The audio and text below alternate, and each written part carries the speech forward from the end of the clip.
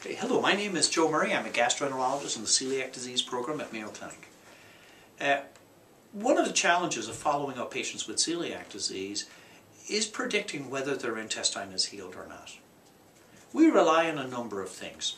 How well has the patient adhered to a gluten-free diet? Are their blood tests positive or not?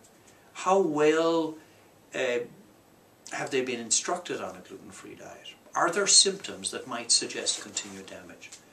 Turns out that most of those are really not particularly accurate, and we have ended up routinely rebiopsying most people diagnosed as adults. We recently had the opportunity, in collaboration with investigators from California, to look very carefully at a new type of test. It's called an array, peptide-array test, that doesn't just look at one test, but can look at hundreds or even more tests simultaneously. And we were using this to examine the immune reactions in patients with celiac disease.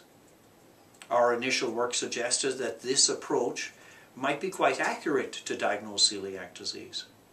But more importantly, or at least more relevant to our discussion today, it seemed to be a very good predictor of whether the intestine had healed or not. This is something that most studies have found blood tests, that celiac blood tests, are not particularly good at.